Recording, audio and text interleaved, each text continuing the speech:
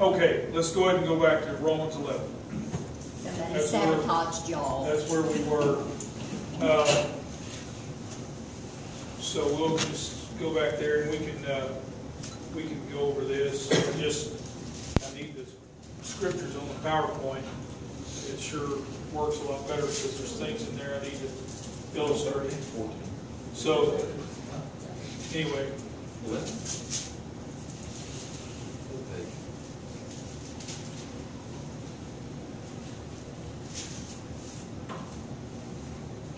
In our last session 2 weeks ago, we postponed last week because of the floods and everything. We stopped at verse 22 because there's some things I wanted to talk about in that verse more than we did. That was kind of at the end of last session, and so we didn't want to take the time to really go into this. Figured it's safe if we'll talk about it tonight. So. Subject we're talking about here, if you remember, is where Paul is talking about Israel as the natural branches. They grew out of the tree. We talked about the tree. The tree is not Israel. They're the natural branches. We're the wild branches grafted in as Gentiles, because they were broken off. They were broken off because of unbelief. But the tree is God's plan and purpose, His means and way, I guess, of accomplishing His will. It's like His plan and purpose. He called Israel out as a nation, as a special people, and grafted them in to His plan and purpose to use them to repossess His chosen land and to represent Him in the world, to be a light to the Gentiles, a light to the world.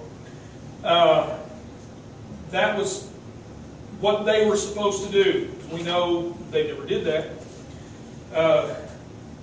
So, at a point in time, we talked about this a lot, where after they had rejected their Messiah, they were given another chance, an extension of mercy for about a year. Some people say different amounts of time here. I think it was about a year. Anyway, once again they rejected the Holy Spirit, and God suspended their program. At that point, Israel, as the natural branches, were broken off. God called out Paul, revealed to him the mystery of the gospel of Christ and what he was now doing, the change that was taking place, and a change took place right there. Israel was broken off. The Gentile believers were grafted in to God's plan and purpose. What He was going to do in the world and what He is doing at this time. It's primarily the Gentiles' times to be in the center and focus of God's plan and purpose. The church, the body of Christ, which is primarily made up of Gentiles. This is a thing that nobody saw because God hadn't revealed it to anybody before He revealed it to Paul. And this is the period of time we're in now. This is how God is working now. The body of Christ, primarily made up of Gentiles, but also Jews too. So we talked about that some last time, but there's something I want to point out I didn't think of last time, and it's not a big deal, but it is something we need to notice because this goes along with the Bible study methods that we follow in learning to properly interpret the Bible and properly understand it. Okay, as we were reading through Romans chapter 9, chapter 10, and now into chapter 11, we can see that Paul is explaining all this to the Jewish believers. What has happened, why the prophetic things they were expecting didn't happen. They haven't been cast completely off. God will still finish His business with them. A remnant will remain and so forth. And we'll talk a little bit more about that yet to come.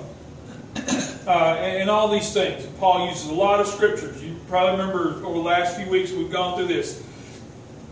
Verses in Isaiah, after Isaiah, Psalms, and Jeremiah, and all Deuteronomy, all through the Old Testament scriptures. Up to this point, Paul has used these things that those Jewish believers would have related to and understood and been familiar with. They knew all those scriptures that was speaking to them. But notice there's a change here when we get to verse 13. He says, "For I speak to you Gentiles, inasmuch as I am the apostle of the Gentiles. I magnify mine office." Now, when we talked about this last time, we looked at the verses in Galatians that coincided with Acts 15, where they had a big council in Jerusalem, and they determined that Peter and the apostles, they would go to the Jews, and Paul and Barnabas and Silas and those guys, they would go to the Gentiles. So, in a number of times, Paul identifies himself as the apostle to the Gentiles. He had a special ministry to the Gentiles. Peter and the apostles, their ministry, their writings, their dealings were with that remnant of Jewish believers that remained until, they all died. So,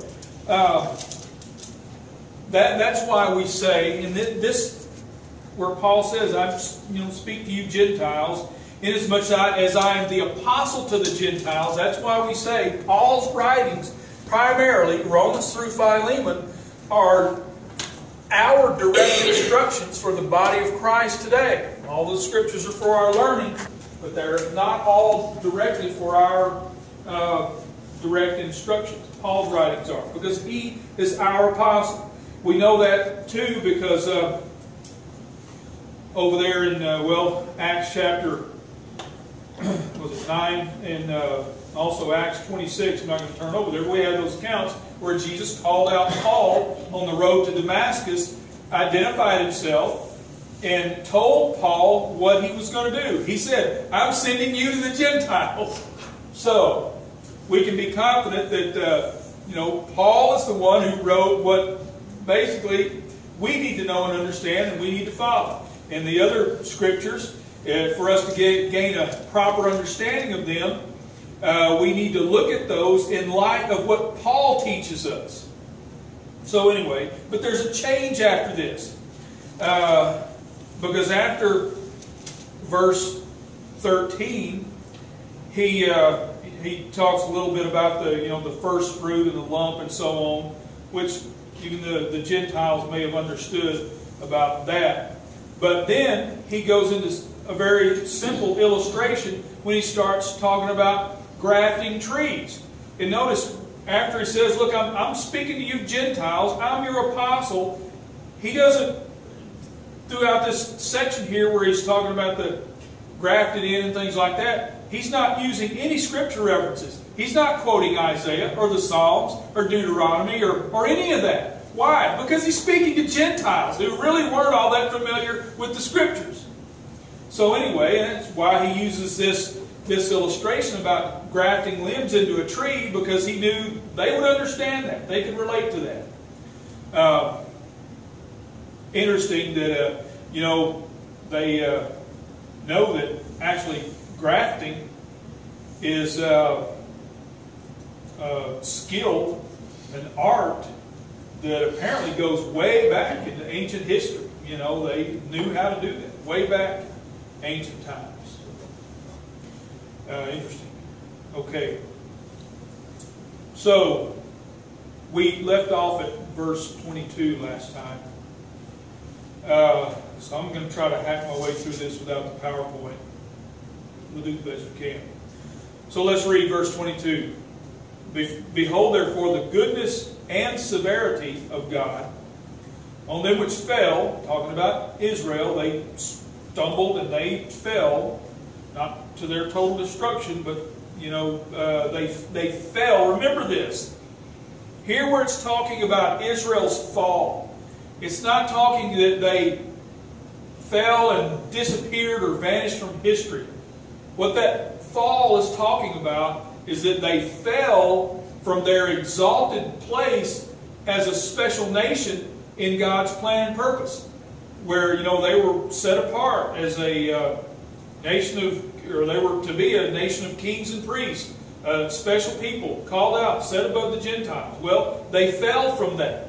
And so now, although the covenants remain and the promises remain, and God will fulfill them at the end times yet to come, right now, God is not dealing with Israel as a special nation of people.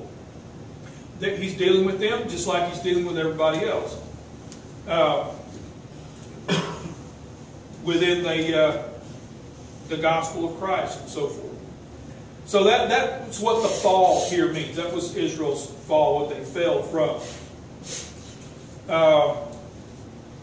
On them which fell, which is Israel's severity, but toward thee goodness. So they received the severe treatment from God, but God was just in His dealings with them because He had told them what was going to happen. I mean, they knew all the way back here in Leviticus, in Leviticus 26, when He lined out those 5 cycles of judgment, and He told them exactly what He was going to do. If they did a certain thing, this was going to be the result. And time after time, they did the thing, and the result came, and they didn't learn. They did the next thing, and that result came, and it got worse and worse each time, until down here, they were in that third part of the 5th cycle of judgment, and there's that last part, that 4th part of the 5th cycle yet to come. That's that 7-year tribulation period. But they knew what was going to come, so God was totally just in what in fact, really, God was extremely merciful and graceful to Israel, because He could have, when they committed what they did here in fulfilling that Psalm 2 prophecy, where why do the heathen rage and the people imagine the vain thing, and they, the rulers of the earth and the rulers and the kings of the earth have conspired together against the Lord and against His anointed. Here, they did that. And Satan had brought in his darkness, which gave him the right to then bring in his man here. So, had God not suspended the program with Israel right there, then some really bad things would have happened. The whole tribulation and so forth, Israel just almost would have been destroyed. So anyway, it really was a great act of mercy on God's part for Him to suspend Israel's program and include them in the gospel of Christ, in the dispensation of grace, where they too could repent, believe in their Messiah, and be justified by grace through faith, just like us, just like the Gentiles. So it really was very merciful what God did at that point, in just breaking them out of the treaty and grafting the Gentiles in. So they received His severity, which was just on His part, and we Gentiles received His goodness, which that again was totally by His grace and mercy, because at this point, when Israel walked contrary to God yet once again and made themselves His enemies, the Gentiles were right there too. So everybody at this point was guilty, and the entire world was worthy of God's wrath coming down at that point. So everything after that, because God didn't pour out His wrath at that point, that demonstrates God's just unbelievable grace and mercy in what He did after that. It's one of those things we talked about this here a while back. Every now and then this thought just strikes me, how that as people, we think we know all that there is to know about God. We know what He has revealed to us about Himself. We don't know everything about God. We don't know everything about His plan and purpose. And what all He yet has in store and all. But the more we learn about these things, we can really see the intricate genius of God's plan and how He put all this together. So anyway, let's go on and read. On them which fell severity, but toward thee goodness. And then here's this conditional phrase. If thou continue in His goodness, otherwise thou also shalt be cut off. Now, before we go any further, we got to make this, we got to be clear on this. Do not confuse this with our justification. Do not confuse this with salvation. Remember the three things we have, and it's supposed to be an I here.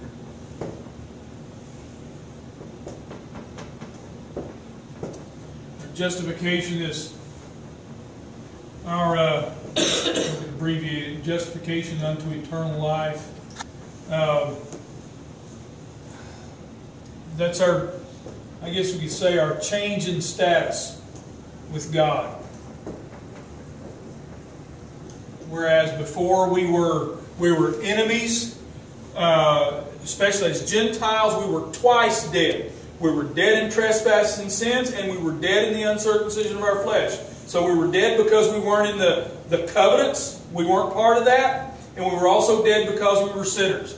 But our change in status, by grace through faith, in Christ's finished work on the cross, changed that and made us alive in Christ and made us justified before God. That's something that we, of course, get as a free gift. It's unconditional.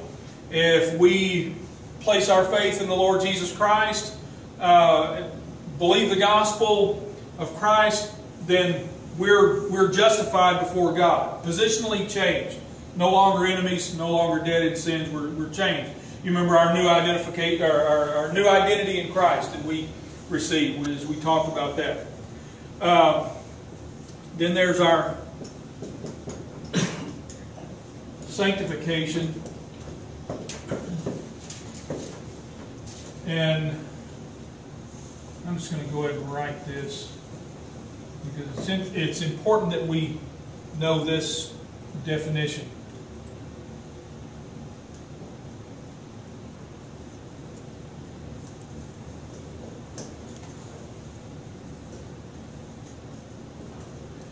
It's the working of the Spirit of God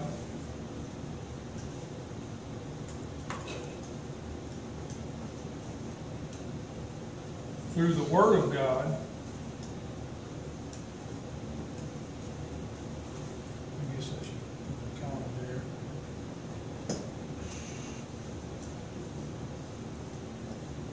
there. In our inner man. Now, if you remember back in chapter 8, we talked a lot about this, that our sanctification is the working of God, the working of the Spirit of God through the Word of God in our inner man. To do what? To conform us to the image of Christ. To produce godliness in us. That godly thinking, godly living, and godly laboring with Him as mature, growing, educated, equipped sons and daughters laboring with our Father and what He's accomplishing in the world. Now, our justification, basically, that's something God does. When we place our faith in Christ, God completes that work in us. We can't do that. We have nothing to do. Our only part in justification is say, yes, I believe. We'll believe in our heart that the gospel of Christ and so forth. God does that. Our sanctification work, He also does that too. We know that. Paul tells us because it's the working of the Spirit of God through the Word of God in our inner man. But our sanctification is conditional. We don't just automatically become Christ-like. Just because we're saved, we don't automatically grow in the Spirit. We don't automatically learn the Word. We don't automatically learn how to do good things for Jesus and all those kind of things. We don't automatically learn how to lead people to Christ or understand the Bible. We teach it or whatever.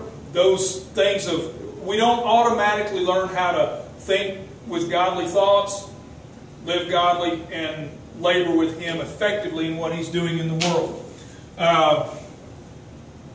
It's conditional upon us being properly educated in the Word.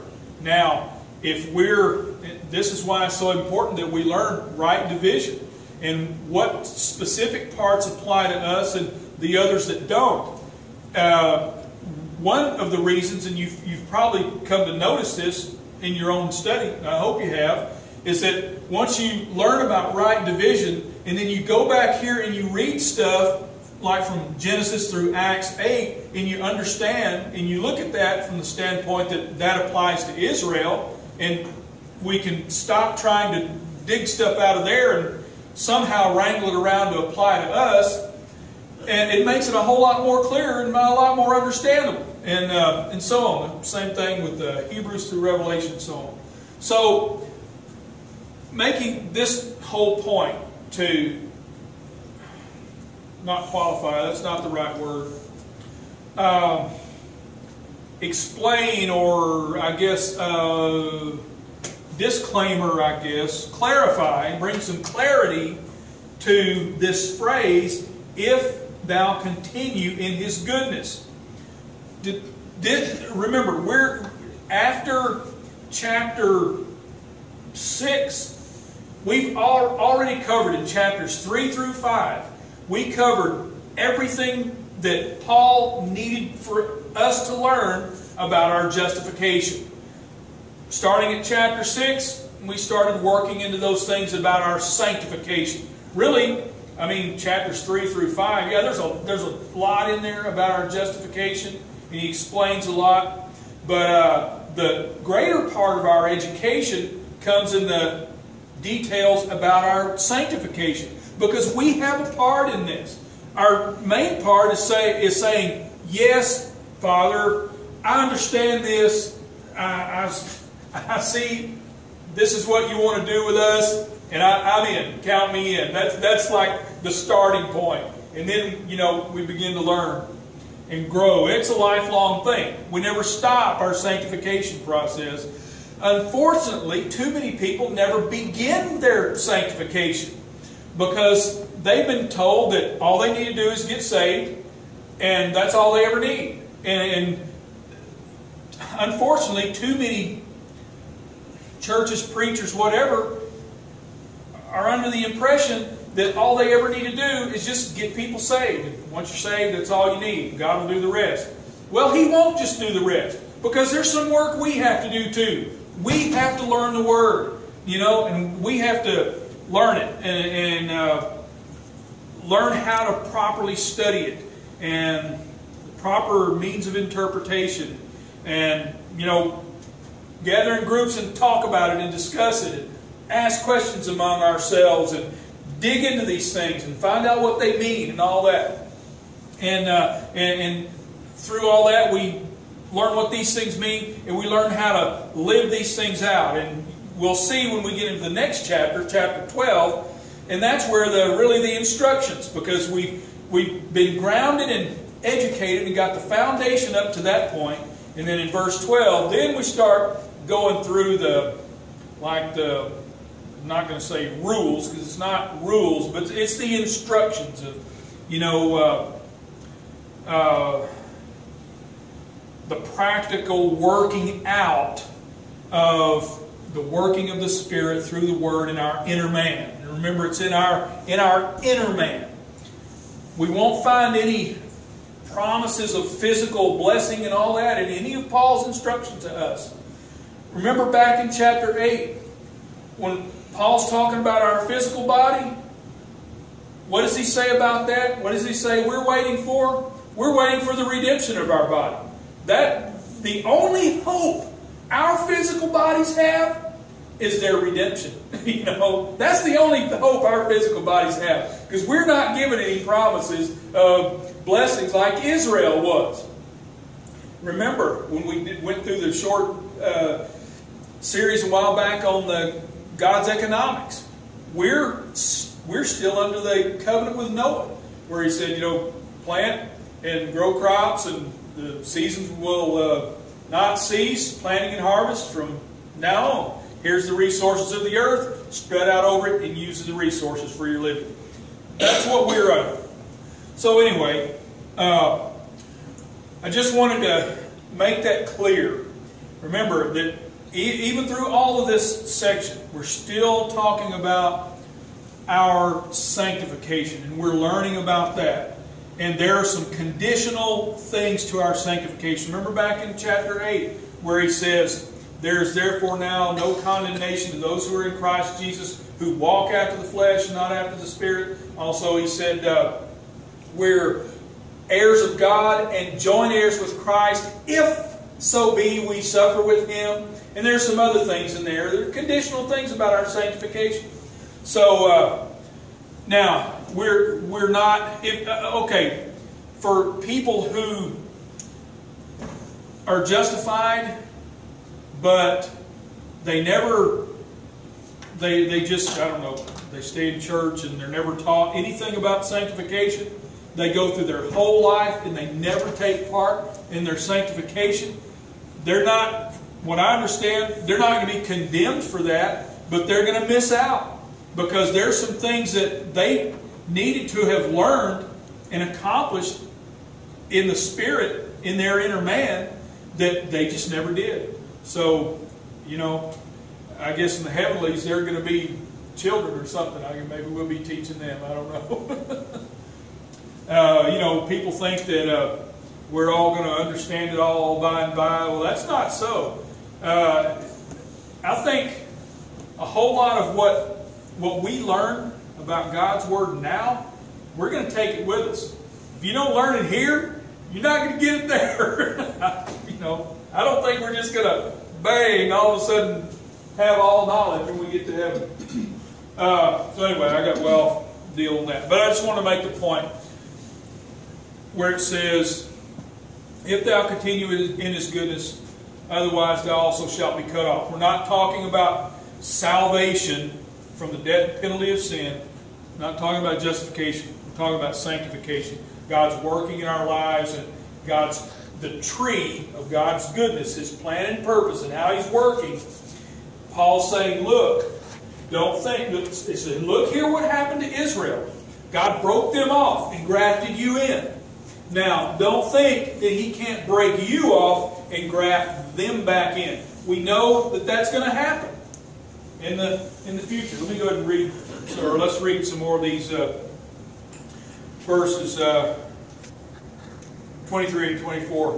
It says, and they also, if they abide not still in unbelief, shall be grafted in, for God is able to graft them in again. For if thou wert cut out of the olive tree, which is wild by nature, and were grafted contrary to nature into a good olive tree, how much more shall these, which be the natural branches, be grafted into their own olive tree? Let me go ahead and read a little bit more. For I would not, brethren, that ye should be ignorant of this mystery, lest ye should be wise in your own conceits, that blindness in part has happened to Israel, until the fullness of the Gentiles be come in. Israel was broken off because of their unbelief. If they were broken off because of their unbelief, he's saying the time will come when they will not remain in unbelief. But when they come back into belief, and you Gentiles are in unbelief, you'll be broken off, and Israel will be grafted back in. Okay, let's think about our world today. Let's think about Gentiles in general. God chose way back there with Paul to open up the way of salvation to the Gentiles, the gospel of Christ, revealed to them these mysteries, mystery of the gospel of Christ, the mystery of how God was working now with the Gentiles, and Israel was broken off and so forth. Let's look at the Gentile world today. And let's try to look at it from God's perspective. What do we see the Gentile world in general in a state of belief in God and in God's Word? Disbelief. Disbelief. Okay. At what point would the Gentile world get to the point where it's like Israel was, and God says, okay, you're in unbelief, and there are the believing remnant of Israel are starting to grow, starting to emerge. God says, that's enough. And the favor that the Gentile world enjoys now by being within God's plan and purpose and having the opportunity to have access to the gospel of Christ, to God's Word, and having the opportunity and the privilege of being in the place of prominence in what God is doing in the world. Okay, when it comes to the point where that's not happening anymore and the Gentiles are taken out of that place of favor with God and the focus of His plan and purpose, think about this. We've never experienced in our lives, because this has been going on for nearly 2,000 years or so, we haven't experienced the Gentile world not in the focus of God's plan and purpose. That's what's going to happen at this point when that covenant is made. We're going to read this references in a minute. When that covenant is made by the Antichrist, and at that point, that's one of the things that's going to happen. The Gentile world is going to reach a point where, okay, back here we've talked about how that Satan's darkness had increased, his cleverly crafted set of untruths that were designed to take the place of God's truth by being more appealing than God's truth itself. That happened here, and he brought in his darkness. It kind of got short-circuited here, but he's just started over. And he's bringing it in, and he will have it at the same point here, right at the beginning of the tribulation, that he had it back here. What do we see in the world today? We see these conditions. We see where there are multiple sets of falsehoods and counterfeits and false religions out there that are cleverly crafted and designed to be more appealing to people than God's Word itself. What do we see in the Gentile world today? We see that certain lifestyles are, a few years ago, and we all saw this coming, it was tolerance. They wanted tolerance and equality. Well, now they don't. Tolerance and equality wasn't enough now. Now it's exaltation. And they're exalted above all, especially the emphasis with the terrorist attack. Oh, excuse me, no, wait a minute. The news media calls it the shooting rampage. Wasn't a terrorist attack, in spite of the fact that this Muslim gunman was shouting Allahu Akbar and all that kind of stuff and calling on the phone, pledging his allegiance to ISIS and all. But they've redacted all that stuff, because they don't want anybody to know about that. And they've spun this to, I don't mean to get on a soapbox about it, but they've spun this to be a, just one more mass shooting. No, it was a terrorist attack, And of course the fact that he shot up a gay bar, oh man, and now, our media and our government, and it seemed like all of the motivators in our culture and society can't bend over backwards enough to exalt the homosexual lifestyle, And so, I don't know, this may be the last time I'm on YouTube, but just saying stuff like that. And what's going to be the next step? The next step is that it's going to be a prosecutable offense for you to stand up here like I'm doing right now and say what I'm saying and put it on YouTube. Maybe in jail. But the point being that we see what Paul is talking about here. And, let's get a little closer to home. We talk about this all the time. Conditions of what we see in a lot of churches. Man, they've all gone so far off the track that they're nowhere near having any clear understanding of what's going on. So, anyway, we're going to see the days that we'll see. We may not happen in our lifetime, but if conditions that we see in the world presently continue in their current course, then I believe we're going to see these end time things happen within our lifetime. And of course, commonly among the church at large today, we're told that we don't need to worry about any of that because we're all going to be whisked out of here. Well, I don't believe that's true. But before it all happens.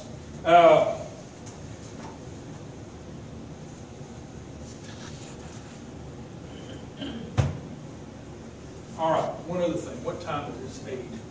Let's see if I want to talk about this tonight or not. I don't think I'm going to, because there's verse 25. No, I don't. I'm going to stop at verse 25 because there's some things I want to talk about there that are really, we could, if we wanted to go a whole other hour tonight, we could, or maybe not an hour, but it would probably turn into that.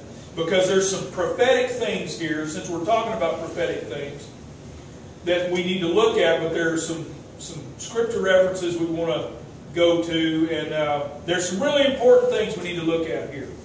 And it'll take more time, really, than what we had tonight. So I think I'm going to stop right there in verse 25, and we'll come back to this next week. Because here where he talks about the fullness of the Gentiles, we want to take a look at that, make sure we understand what that means.